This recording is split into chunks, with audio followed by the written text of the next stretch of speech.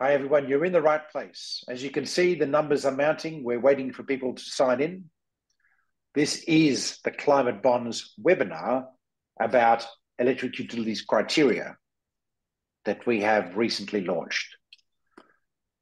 I'll give it just a couple minutes more for everyone to log on, and then I'll introduce our friends on the panel, and then turn it over to Ana Diaz-Vázquez, who's going to give us a bit of an introduction first to kick off the discussion. Yes, indeed, Sean. Thank you. All right, we're going to get going at this point. Now, this webinar, which is being broadcast in Zoom, does have a Q&A function. So if you've got questions, everyone, as we go along, please do type in questions into the Q&A, and I will pick them out as appropriate, or we'll answer them in text. Any of our speakers can have a look at the Q&A, and they might answer. Someone types in, "What is CDPQ doing something in this?" Then Felix Antoine may well answer. You might be lucky. I can't promise anything. All I can say is we will attempt to answer all questions. Please put them in, and we'll read them in. This webinar is also being broadcast live in LinkedIn, where the bulk of our listeners and viewers are for these things nowadays. Just so you know, it will be recorded and be available on our website afterwards, should you want to recommend it to a friend to have a look at. I hope you will, because it's really cool, this topic. You know the problem we face around dramatically, frighteningly reducing emissions. The IEA that has laid out a net zero plan for the energy sector, or pathway trajectory, which really has some very drastic conclusions as an interpretation of the Intergovernmental Panel on Climate Change's call for drastic reductions to maintain or hold temperatures at 1.5 degrees, which is the sort of target we're looking at. And I want to stress, it's not really a target, it's a minimum threshold. If we go beyond 1.5 on a consistent basis, we have real problems facing our ability to be able to survive on this planet. We will go beyond 1.5. We're in a fight now to get it back down to 1.5 for sequestration, emission reductions. We all know the biggest problem is energy and electricity. Well, we are making progress on electricity. 2 years ago, we had this extraordinary figure where 90% of investment in electricity generation globally was clean. 90%. That is amazing. However, we've got a lot of existing assets we've still got to work and squeeze out of the system as we can financially and so on. And this takes work. This takes support from governments. Enabling energy policy is critical. We still have energy policy that frankly needs reforms in too many parts of the world and so on. But whatever, we are going to need to increase electrification of the planet. We think we're going to have to do something like quadruple electrification by 2050, when we think of the range of things that we have to start doing with electricity on the best scenarios we have now. Electric vehicles, all going to be electric in urban areas. Heating, all going to be electric everywhere. Cooling, of course, is already electric, but cooling is ballooning, mushrooming, because we have increased wealth in emerging markets, and with increased wealth comes a desire to have temperature control, as you would appreciate if you're living in Lagos or Singapore. So for all of these reasons, the forward trajectory of electricity utilities is incredibly important. Now, what we've done here is provide some criteria to support the certification of financial instruments that go towards investing in electrical utilities in the context of this idea of transition, this exciting, important, viscerally important idea that we've got to change the world. We need to look at the pathways for transition going forward. And this is a big area of growth. We expect to see some transition instruments. We've already seen them in Asia.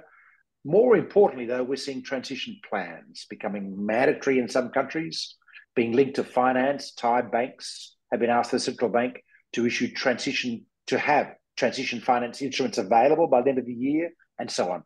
Regulators are pushing. Investors are asking. So we're looking at guidance to what is a credible transition. That's what today's about. Thank you for joining me. I have with me Agnes Gook, who is the head of sustainable capital at BNP Paribas, and who is I have to say, is a great friend. We've been talking, working, plotting for a long time now on this topic, and has been a champion of this whole effort within the BNP Paribas universe, supporting their clients. And then Felix Antoine Prévost from CDPQ, sorry, Felix Antoine, I always forget the full name. 3 letters, not 4, please, everyone, of acronyms. The CDPQ, though, is a public sector fund in Quebec, who I have to say, as an asset owner in the parlance, I have to say, has been incredibly focused on addressing climate for many years now, and has been a great partner of ours in working this and using some of our tools and so on, but also been driving, like the India investment strategy is fantastic. Their commitment to pushing green hydrogen is fantastic. So we'll hear more about that in a minute. And then Ana Diaz Vaquez, who's our head of energy at Climate Bonds, who has been leading the work on this topic. And at that point, I segue over to Ana. Give us a bit of introduction to this topic. Thank you, Sean. That was a great introduction. I will share my screen now, so I want to lead you through the presentation.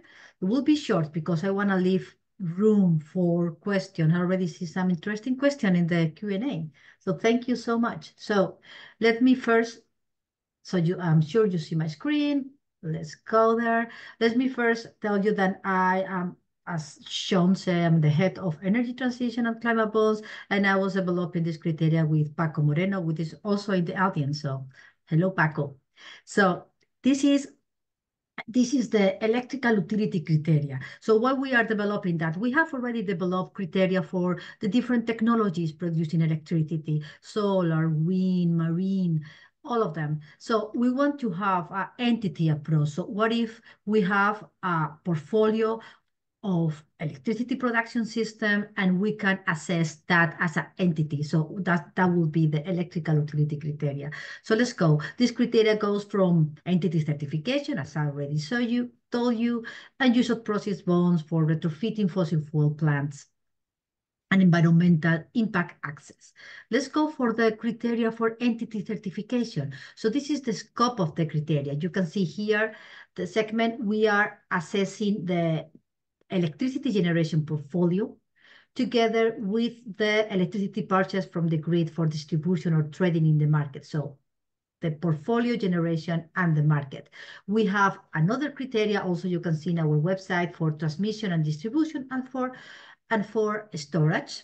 And also we have different criteria for end users. So this is all available in our website. So how do we develop the certification? First, we have 2 tiers of certification, transition and alignment. So this is the pathway of the sector. In this case, we are talking about the power sector, but this is a generic pathway. You can have a company Y that goes under the pathway all way long from now. So then you are aligned.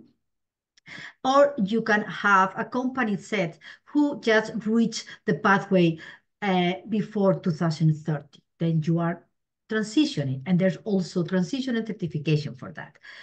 So the electricity utility criteria have 3 main steps, and I will drag you through those today. So there is step 1, meeting the pathway. What is meeting the pathway? So we ask, does the entity emissions intensity meet the sector pathway by now or by the end of 2030? And I will let you know who is the emission intensity, the sector that we have choose after this slide.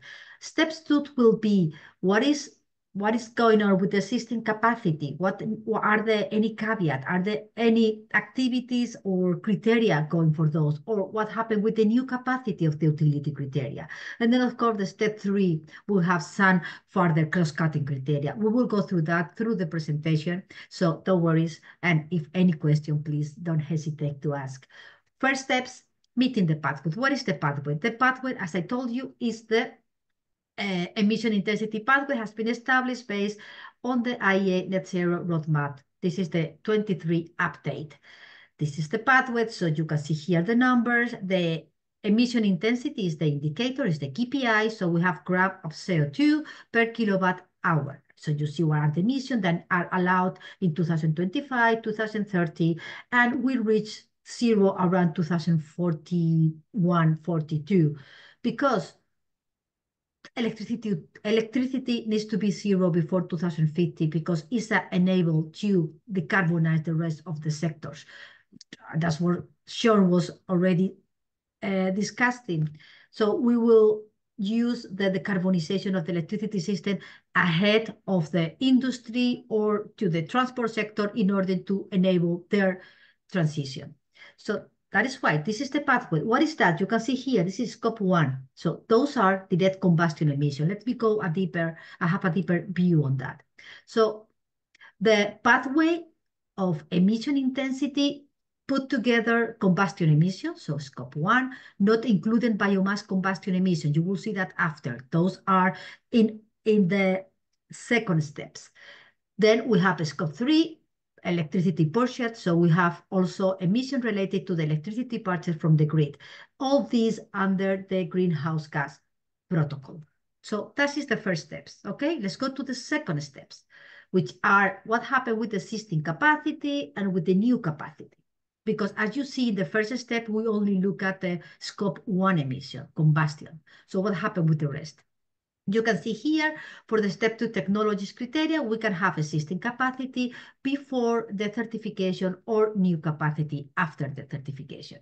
Let's go, what are the criteria for the existing capacity? So benchmark to decarbonize existing fossil fuel. Anna, yes. just for a second, there's a lot of information here, folks. These PowerPoints will all be available afterwards. I want to just give Felix, Antoine, and Agnes the opportunity, should they wish, to ask questions as we go. But I've got a question. Can you take me back to the previous slide for a minute? Sure. So this is a pathway of emissions that a utility can have over time to qualify as a aligned or a transition entity. Aligned means you're underneath this line. Transition means you're getting out of this line in a certain time. Have I got that right? Yeah. That was this one. Sorry. That was this one. Exactly. So okay. You can be aligned. The key point for electricity utilities is to qualify. You're not expected to be called clean energy now. You have to have a plan to become clean energy. That's the point. That's the headline for all of this. And there's detail here to look at the plan. And the main thing is when it's in line at the IEA net zero pathway. That's the essence, isn't it? And then you can get a label which will help you with debt raising the capital market. We'll hear from Felix Antoine in a minute about his view about this, to qualify that your transition plan is in line with 1.5 degrees, what we've got to do. That's very interesting. It's a transition criteria. We assess the transition. So you can start here. We will see where are you heading and how you head there, how you go there. So this is a transition criteria. So it will be linked to sustainable leak mode, sustainable leak depths, and things like that. That's what is thought. Okay. Okay. And just one minute, Agnes, I'm thinking pretty well every utility, certainly in the Western world, is now looking at a transition plan and is going to be interested in the idea of being assessed and getting invalidated or looked at by the party. Is that a reasonable supposition? What's your view of what the market is doing? Yeah, and I think it's interesting. In your introduction, effectively, you were mentioning credible transition plan. Yeah? So if you look at everything that is being put into place, that's very much true in Europe, but across the world, there is that notion of, okay, more and more entities will have to disclose their transition plan. And then in a lot of places, you have this reference to credible transition plan. But the big question is, what does a credible transition plan mean? Yeah? And to different people today, it can mean different things.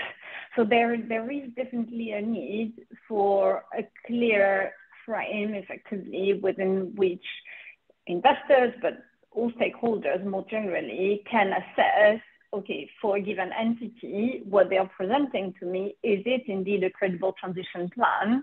and against what am I going to assess it. So for me, this is where effectively your approach and the entity level methodology is very useful. And the graph that you were showing earlier, Anna, indeed, and we'll come later to kind of the type of instrument that have been used in the market. When you look at sustainability-linked bonds, for example, definitely for a company that operates within the electricity generation space, there is that element of usually 2030 targets being used in the bond, and you will want to show that they are on a net zero pathway for that 2030 target. So this is really all complementary.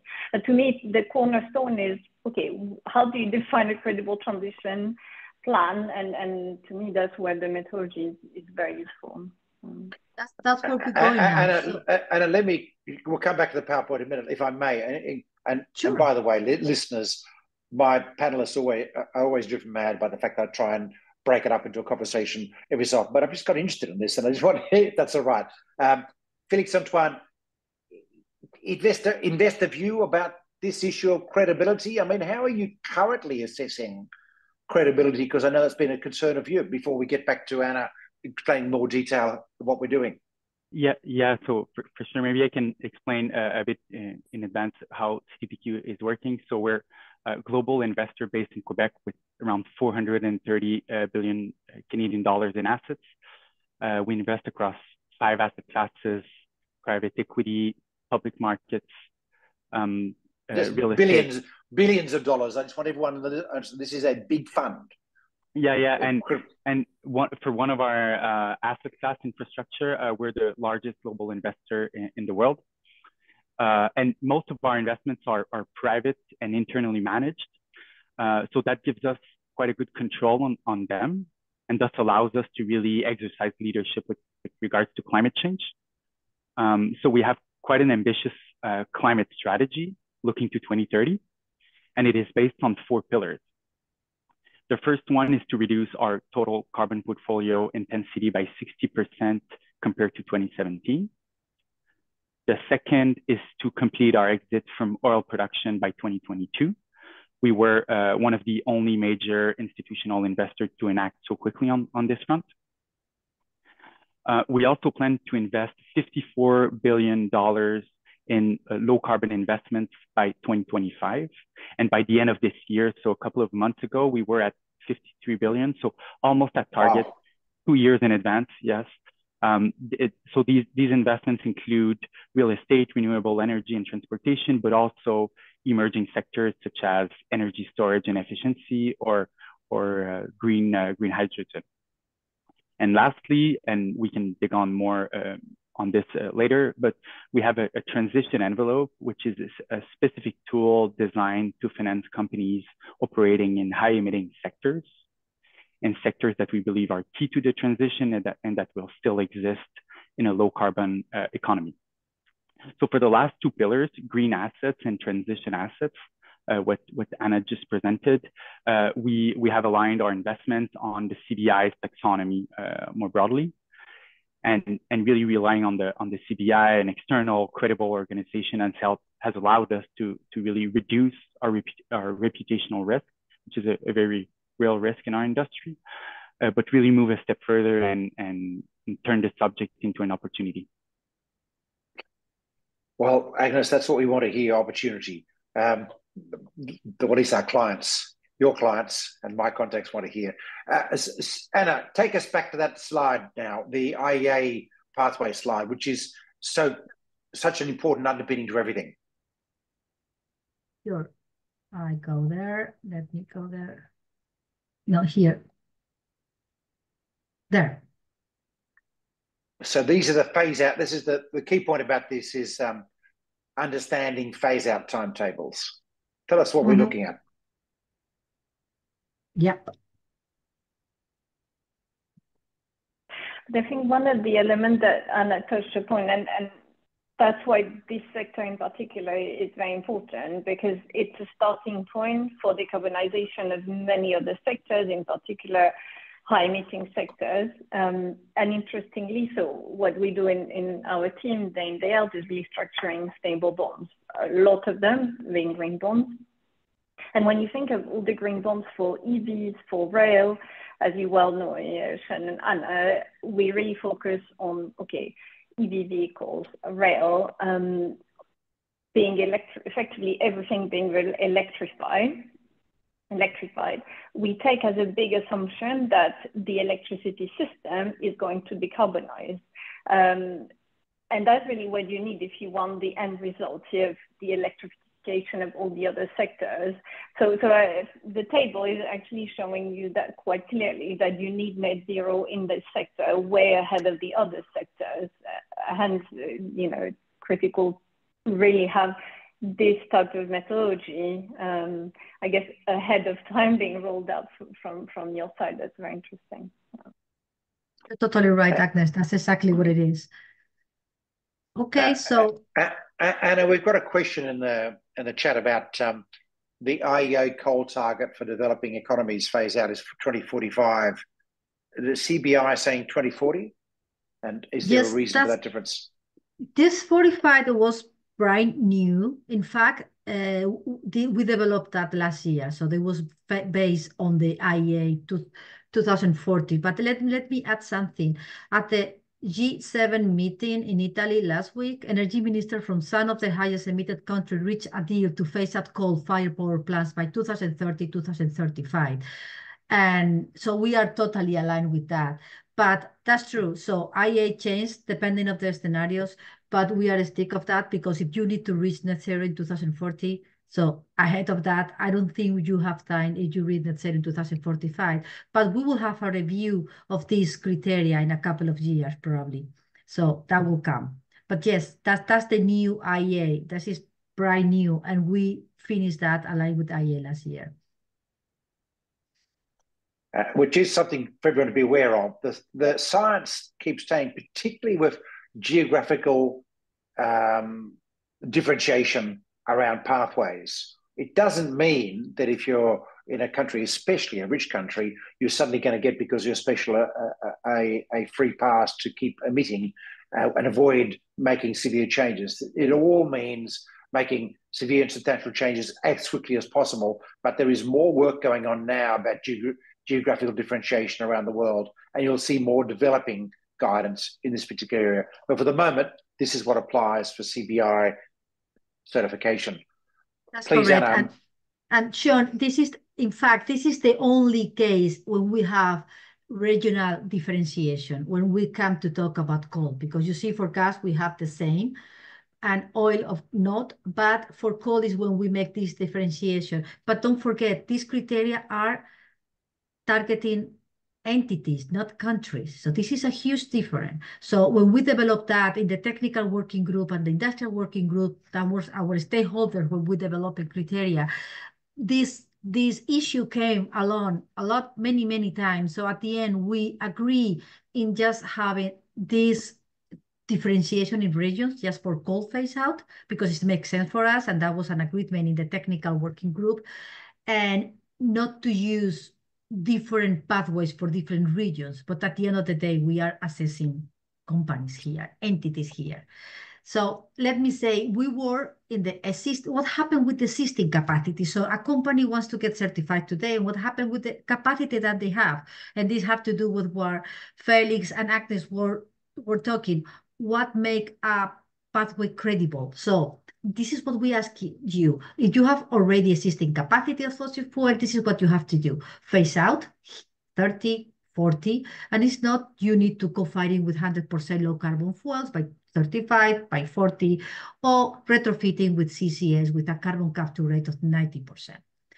Something similar would go for gas. I don't want to spend more time here. We will share the slide. Also to say, and last week also, the CCS in existing power plant, the requirement for the electrical utility criteria for advanced economies is to capture at least 19% by 2035, aligned also more or less with the new EU regulation, what they say in the EPA, that by April 25, the U.S. Environmental Protection Agency finalized a strong new pollutant standard for coal plants and new natural gas facility, requiring plants to capture nearly all their carbon emission by 2032. So again, we're aligned with the meeting last week for the G7 countries, but also with the EPA in the United States pollution standard. So that's how aligned we are with what is going on today in the power sector.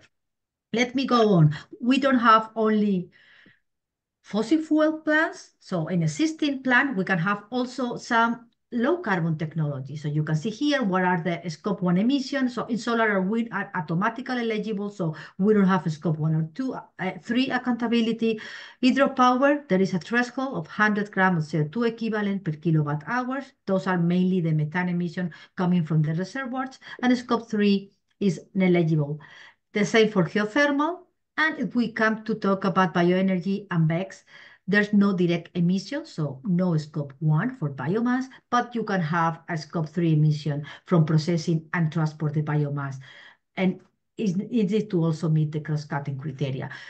There is also a question, the first question in the chat, and I just saw why we don't have nuclear here, because we don't have criteria for nuclear. We consider nuclear as a low carbon generation system, but we don't have criteria for those. All these criteria are taken for the different technology criteria that we have already developed. Unfortunately, we haven't developed criteria for nuclear. So we know nuclear, we consider nuclear as a low carbon, so it will meet the pathway, but we don't have a specific criteria in terms of scope 1 or 3 for nuclear. But hang on, that's an incredibly important point. It So is. nuclear qualifies, it is low carbon, everyone understands. And we do allow nuclear bonds in our use of proceeds, green bonds tackling. While we don't have specific criteria, it does not mean they're not includable in the emissions trajectory pathway. So EDF would be able to do something here. For example, well, it's fairly low carbon company anyway, but a company that had a mixed portfolio would still qualify. That's exactly correct. I just want to explain why we don't have a threshold for nuclear. That's the case. Great. Okay, let's go. What happened? We see what happened with the existing capacity, what the capacity the entity has. What happened with the future capacity? What is the new capacity? What are the criteria for this new capacity if they want to be certified and follow with the transition pathway that we have designed? So there's no new investment for fossil fuels.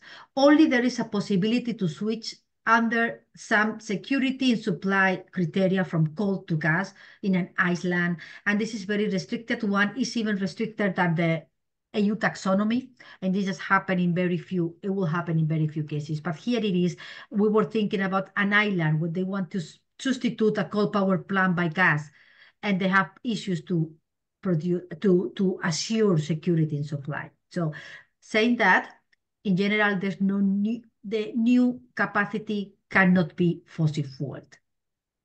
And those are the thresholds for new capacity for low carbon technologies. Again, solar and wind are automatically eligible. Bioenergy will have a scope 3, now is 50, and is also 50 for the hydropower and geothermal technologies. And the scope 3 for those two are eligible. Again, no criteria for nuclear. So step 3, cross-cutting criteria. So we see we need to follow the pathway. We need to know what's going on with the existing capacity and with the new capacity. But now let's see, there's also some adding cross-cutting criteria, and I will end with that. So there is some cross-cutting criteria for carbon capture and storage, for hydrogen, for biomass, and for methane leakage. And I will leave it here. So CCS, we have some criteria following the EU taxonomy because we don't have already a specific criteria for carbon capture and storage in CBI. So we just follow the leakage needs to be below 5% for transport, storage, and utilization. For hydrogen is the same. We have greenhouse gas threshold from 10 to 0 in production and delivery, and this is embedded in our hydrogen criteria developed by Marian, a colleague. And we have also for the bioenergy criteria, this is the threshold that you already see. This is the threshold linked to production and transport. So what are the emissions embedded in the biomass that you put at the door of the power plant?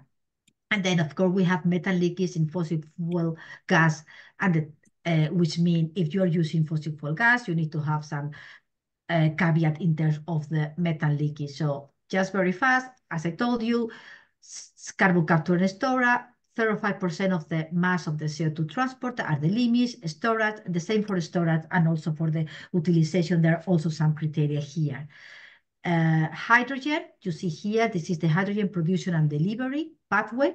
So if you are using green hydrogen, those are the emission embedded in the hydrogen produced and delivered at the door of the power plant. Those are based on the CBI, or the climate bonds hydrogen criteria. This is for biomass. So there are some cross-cutting criteria in terms of what is the biomass allowed, so the sources of biomass allowed. We need to reduce the risk of indirect land use changes, climate risk assessment, food security assessment, and there is the greenhouse gas emission threshold, as I told you. And there is also some emission related to the process. Those are emissions related to the processing, transport, and distribution. The same for methane leakage. So we need to, this is following the EU taxonomy. So detection and repair of the methane in the transportation and in the use. And that is pretty much. So then we have bonds, as Sean say, for carbon capture and storage with a requirement 90% carbon capture rate, and also for low carbon fuel co-firing. This is the co-firing rate of 100%. Again, this can be also used as a use of proceeds for bonds. This can be used when you are blending hydrogen in a gas turbine, and then you can reach at 100% of green hydrogen in a gas turbine, shifting the fossil fuel with green fuel. And then at the end, there is only to say that there's also some environmental impact assessment that we are following. For example, for the hydropower, we are following the hydropower sustainability standards for the International Hydropower Association. And there's also some adaptation and resilience criteria to demonstrate compliance. The certificate entity must undertake a risk assessment, including the identification, planning, and implemented measures to manage and mitigate the climate risk without harming the resilience of the surroundings. This is also following the EU taxonomy and our own resilience criteria that we are developing. And at the end, also environmental assessment in hydropower and bioenergy needs to follow bioenergy criteria developed by climate bonds, and also the geothermal criteria, as I say, developed by climate bonds. So this is in a nutshell the utility criteria. I'm looking forward to your questions and comments. Thank you. Thank you so much. I think, Félix-Antoine, we might start with you. Opportunities in this, you've given us a sense of how do you see this, and where do you see the opportunities and, of course, the risks?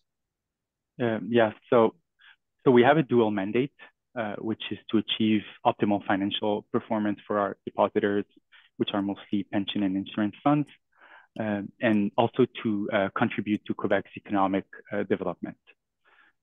So, of course, within this mandate, there's sustainability and more specifically in supporting electrification.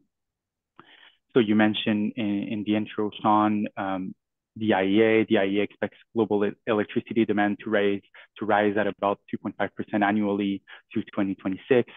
And as clean electricity supply expands, the share of fossil fuels in global generation is expected to decline from about 61% now to 54% in 2026. This is a very short period of time. We see countries putting policies in place and climate change is included in industrial policy in some cases, for example, in the US. For sure, it's a public policy is key here, obviously, but we're seeing progress on this front. And this translates into opportunities. In fact, about 40% of our low carbon investments are in renewable energy. And for these investments, the annualized rate of return has been 18% over the last 5 years on the 5-year horizon, which is significant. So for sure, there's risk, regulatory, operational, but really having a long-term view is really what brings a competitive advantage. So that's a pretty good story of success in the sector. Agnes, are you seeing this amongst your client base moment? Is there an appreciation of this change story? And what do you see as the biggest opportunities and, of course, risks?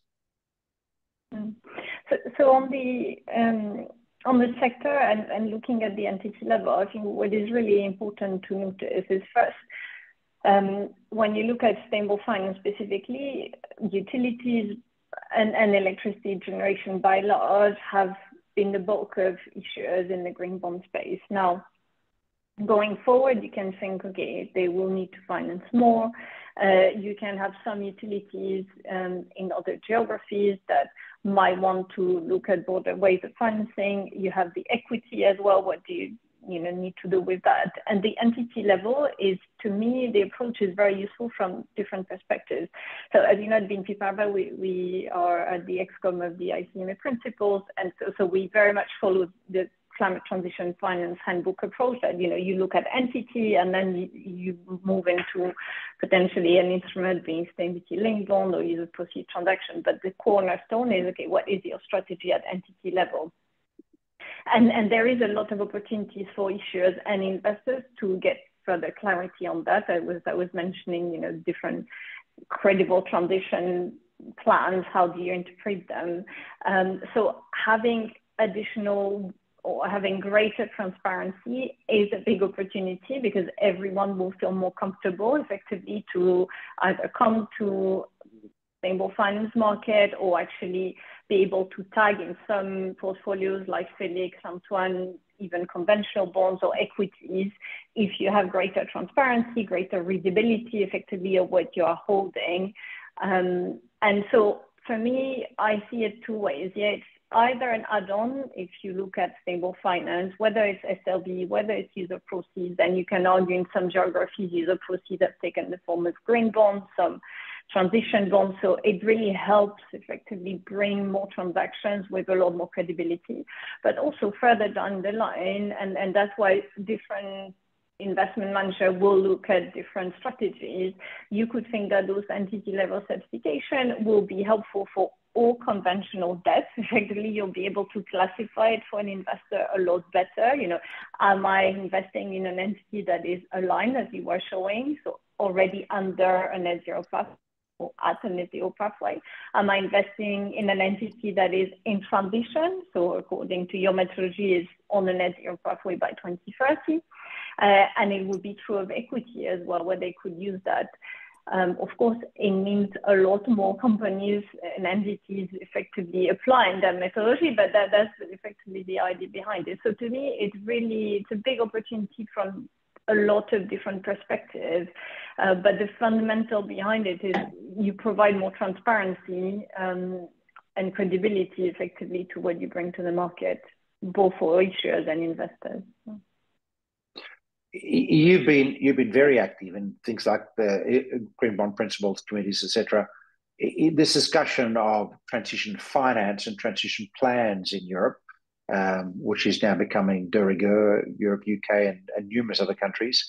Do you see this as being already having a material effect on encouraging greater work in this area and driving ambition, or have we got a lot? Has the market got a lot to catch up yet with the sort of discussions that you've been having at a committee level?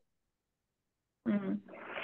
But I mean, in terms of ambition, so we had a bit of a discussion. Yeah, we were preparing. The big question, and I mean, difficult to resolve it. Yeah, is going to be how do you define ambition level, taking into account regional specificities. Yeah, so that was a discussion we're having. So that's going to be really, how do you get everyone to feel comfortable, how fast they want to move forward? So the way I always look at it is similar to EU taxonomy. EU taxonomy has a lot of detractors because it's complex, because it could be improved in many places. But the big difference I've seen is at least we have, when it comes to activities, a guidebook that all of us know effectively, all the relevant stakeholders know, and then we can argue, are we in agreement with it or how far are we from it? And that's where I think kind of methodologies are useful. Maybe you will have some regions that say, no, I don't quite agree with the CDI methodology of in transition, but at least you have a common starting point for the discussion. And then you can see, do you bring on the gap or not? So it's useful from more than one perspective to demonstrate ambition, even for those that will say, actually, I cannot align to that methodology. you will be able to say, okay, how far are you and where do you deviate? And that's where Anna, was showing the different technologies. That's really useful because then you can show, okay, so map to your technologies and see already straight away the gap. Actually, I have one point on technologies. There is an interesting question in the Q&A. I wonder, Anna, if you want to take it, I'm happy to say a bit about it. But there is a question, why does new fossil fuel not count if it is abated, for example, with CCUS? So maybe that's useful to, the way I would look at it is definitely, yes, abated is better than non-abated, but the bulk of emissions come from the use of the product, not actually from the extraction. And abatement, that's what it addresses, extraction, processing, not the end use. But that's just my comment on it. I don't know, Anna, if you want to add from the CDM methodology. That's great. Agnes, pretty much we don't allow for new capacity fossil fuel because we are going towards a low carbon economy. So, and this is, even though you are paid, but first the technology is not totally mature, so we need to see what is going on, what is going to happen with the scale up CCS and also the co-fighting. We hope that this is going to happen, and we are very sure that that will be some solution for some countries with a high rate of coal power plants today, and they need to reduce their emissions. So we allow this type of technologies, but not allow new fossil fuel capacity. I don't know, Sean, you want to add something to that? Well, Agnes covered it quite well, but this may change. Look, it's possible. At the end of the day, what we're concerned about is getting emissions down very fast, very quickly. Where we are now, we don't see new being consistent and so on. But we have to be agnostic about the solutions because at the end of the day, as we all know, it's emissions that count how we do it. We have some challenges with CCS improving. We've got a lot of things we've got to apply CCS for. Industrial sector, for example, vast, necessary, urgent applications. So starting to look at CCS for new, which is new fossil fuel, which has been talked about for 15 years, it frankly looks like a furphy and one that we've chosen not to tackle at this stage. But nothing's ever off the table as technologies mature. If it looks like it's very necessary to go forward, as I said, the real guide is emissions reductions pathways. So it's not removed. It's just not there at this stage. Prove it, folks. Prove it, because at the moment we don't have a lot of proof, I'm afraid, when it comes down to fossil fuels using CCS. It's like been one of those dreams for the last 20 years, which have failed to come fully true so far. Yeah, am I crazy, Felix Antoine? What do you think? I would agree. I think maybe I want to echo a question pointed out by Rob and maybe provide a real world example of how to support the decarbonization of a company and provide really an assessment of credible transition plans. So as I mentioned, we've established a transition envelope, which is specifically designed to finance companies in high emitting sectors, including the utilities sector. So when evaluating potential investments for inclusion in this envelope, we follow a very rigorous process, and our assessments relies on the CBI's transition principles and hallmarks. These assessments are externally validated to ensure greater transparency, and the assessments really cover company targets to ensure that the overall trajectory is Paris aligned. But also it covers strategy, capital allocation, as well as governance structure. So maybe let me illustrate this with a real world example. We recently worked with RS Indiana, which is a US electricity provider that generates, transmits, and distributes electricity to more than 500,000 customers in the state of Indiana in the US. The company had quite an ambitious plan that was centered around two key components. One was to optimize its transmission and distribution operations. So the company aimed to enhance the efficiency of its transmission lines in order to reduce energy losses and to improve overall system reliability.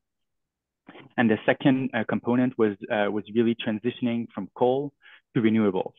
So the company committed to really phasing out its coal-fired generation units by 2025 and investing heavily in renewables in order to have a 1.3 gigawatt capacity added capacity by 2027. So this dual strategy of ARES Indiana to decarbonize both its operation and the energy it delivered to end users made a good case for our envelope, and the CBI played a crucial role in this process, really, because by providing clear guidelines, as Agnes mentioned, it helped us to ensure that the transition plan was rigorous enough. And on a higher level, it allowed us to really work with intentionality. And what I mean by this is, yes, seeking adequate returns, but also investing with an intentional desire to contribute to beneficial, environmental benefits. Thank you. Agnes, a slightly different question. This is all we'll talk about these criteria, and these are sort of transition investments, but we've got CDPQ as a leader in this particular area. How broad is this appetite across the investor community for the sorts of investments which are more complicated, where we're looking at transition pathways at this stage? What's your reading? Well, okay, it's difficult to put a number on it, but if you look high level, a lot of investors have subscribed to the net zero asset owner or asset manager alliance. So that effectively means decarbonization of portfolio. So when you start from that premise, you know that effectively, yes, today, if you see in Europe, you have so far this Article 6, 8, and 9. You know that Article 6 doesn't really kind of encompass, any meaningful, let's say, ESG features within Article 8 and Article 9, very much, but even within a lot of Article 8, very often, Article 8 plus, they are kind of, colloquially named, you will have really a key focus on decarbonization of the portfolio. And of course, when you look at that, some will be able to have really net zero, close to net zero investments. The reality of our economy is that this is still a small part of what is available for investment today. And in reality, most of what investors will need to kind of cipher through is, okay, who are the entities, or which are the entities that are presenting me with really an aim and a meaningful really strategy to decarbonize. And so this is where this word of transition is coming into the picture. I'm saying, well, because at the moment, people have very different meaning, but you will see that eventually most investors will talk to you today about transition. Where I think is important, and I don't think we've highlighted, in entity level methodologies, and so you've developed quite an extensive one, and there are a few others outstanding today. What is really important is different from a target certification. So you will look at the target, but you will also look at what's the implementation plan. And by implementation plan is what's the business decisions you're making today, what is the financing required, you have a good idea of what it looks like, and what's your governance. And that's what is going to be really key for investors. It's not so much, okay, I shoot for a point in 5 years' time, and then let's all cross fingers that we are going to get there. And in 5 years' time, we wonder what happened. So it's more and more, I mean, we had to start, from setting numbers, and a lot actually of companies will tell you, okay, there are some targets, especially the longer you go, we don't have a full plan because technologies don't even exist for some of them, but we need to set a target to then effectively, deploy R&D, deploy CapEx today to get there. But at least, for the decisions that are being made today, all stakeholders need to understand how credible, how realistic those decisions are going to be to deliver on the target. And where, if you look 5 years back, targets were already a bit of an innovation effectively in the market. Yeah. Of course, now we need to go one step beyond. There's, okay, you have your target, show me what you're doing to get there, what you're doing in terms of business decision, financing, governance. And this is where I think it's a whole new landscape, and that becomes, and I'll let Felix maybe chime in, but that becomes, effectively engagement, for example, for investors when it comes to decarbonization is more and more important. Really, show me what's behind just the number that you've validated. You have a very broad remit in terms of sustainable capital markets. We're now offering entity certification as well as instrument certification through this process, because a utility that meets the criteria can have a line or a transition label as a utility, which for our listeners would mean that potentially their debt would qualify, their loans, bilateral loans. BNP Paribas does a lot of bilateral sustainable loans, for example, or their equity could qualify if they wanted to market it as such. That's the nature of the labeling. But this has largely been, Agnes, a debt-focused story so far. Do you think the equity side, the recognition of equity, the marketing and label, if you like, an extension of green bond principles in a way, is something we're going to see? So there is, I don't want to say it the wrong way, I think it's four exchanges, or they did publish kind of some equity principles. Interestingly, what we were having discussions with some of our colleagues on this is equity really needs large coverage. And that's why a lot of what has been done today is more through indices. But okay, this is a more kind of a personal view, is okay, if you look at credit rating, today most entities that will have credit ratings, especially so if you have equity listed. So yes, it's early days. It doesn't look like it's going to be easy and quick to ramp up to have a decarbonization certification, if you want, on all the equity that is being traded. But I would say, I don't know, let's meet again in 5 years' time and it can maybe be different, because so far equities, there are some elements of like this green equity. To be fair, the principles look at green transition equities. It's fairly broad, but it's really, okay, I'm going to assess how much there is of capex or revenues that are green or that are transition. And you need effectively, the ramp up has been kind of still kind of limited.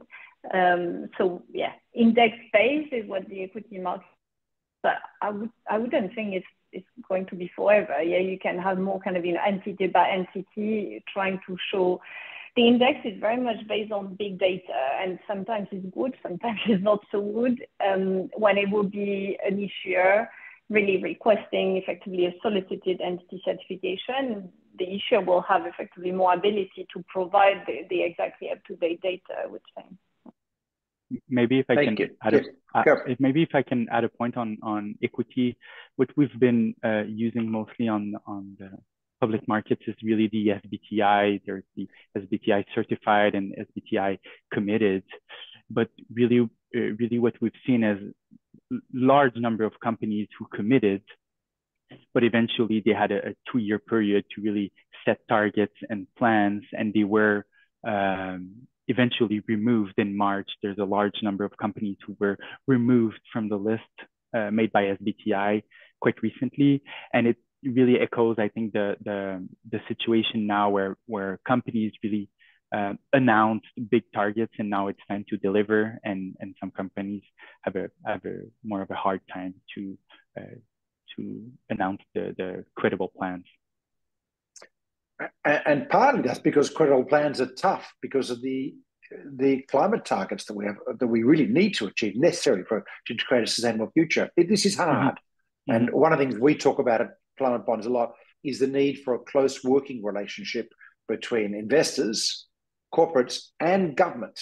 We're enabling policies, enabling energy policy, for example, and other kinds of support as necessary, depending on the market, are really critical to allow corporations to be able to make the change.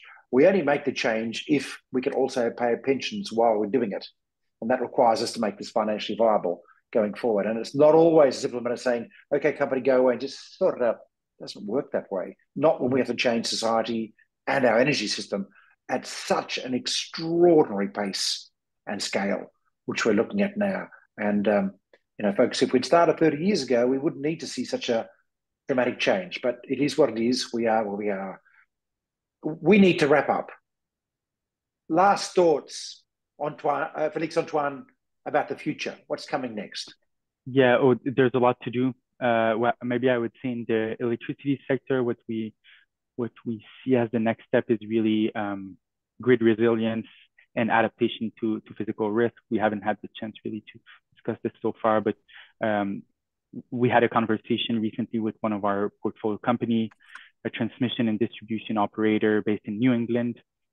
And the company was telling us that they were facing significant and increasing costs related to tree clearing because winter is warmer and summer is more humid. So trees grow more rapidly. And especially in New England, there's been quite a few storms in the past 2 years.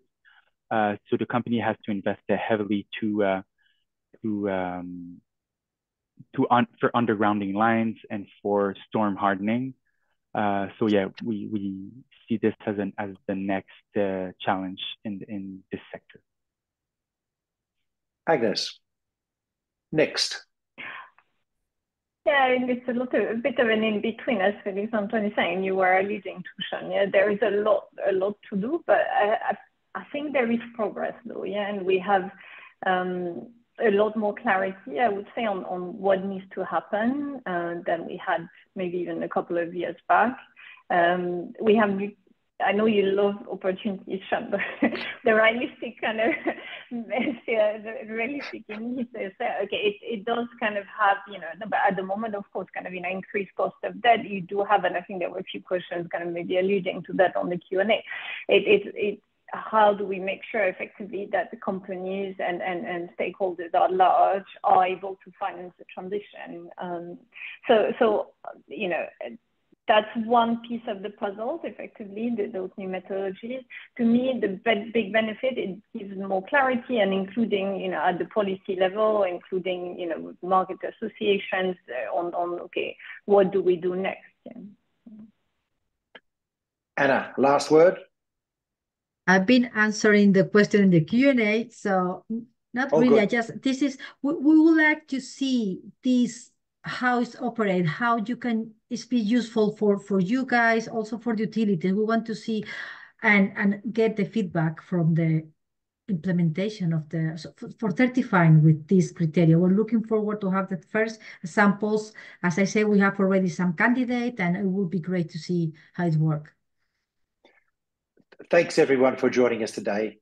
Thank you so much, Agnes and Felix Antoine, for having taken time out of your day in London and Montreal, and Anna, for all the work you've done in convening our committees of experts that have created this. And it's very important to note, Climate Bonds doesn't come with rules here. Climate Bonds convenes experts who come up with the rules from around the world. Clearly, electricity, the energy sector is vitally important for decarbonisation and for welfare, for productivity, for the operation of our society, for well-being for all. We have to make this work. We have to make this working clean. We are making it working clean. The change has started happening. Absolutely. That 90% investment in clean energy just already a couple of years ago, but we need to speed things up now.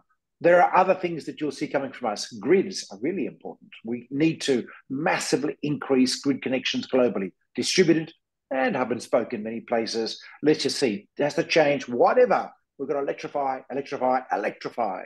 You will see more guidance coming on different things like methane abatement. We're working on that at the moment, on what that means, because that's a really critical gas that we have to address in the short term, as in the oil and gas industry notably, but in other sectors like agriculture as well. And you will see guidance coming through about resilience, because we've hit 1.5 degrees Celsius.